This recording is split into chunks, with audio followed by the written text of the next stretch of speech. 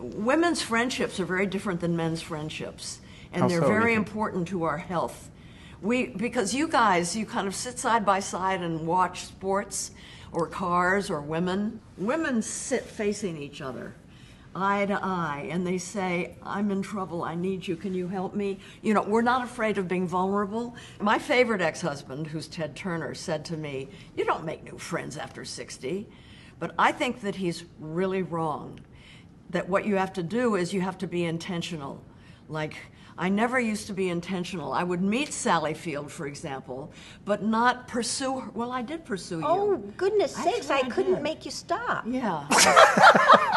See, because she tends to be reclusive. Is that right? And I pursued Yeah. you. You have to pursue people that you want to be friends with, and you have to say, I'm intentionally wanting to be your friend.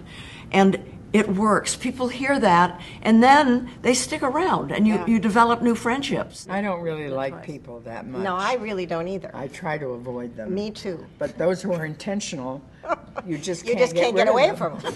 So you just give They in? won't go away.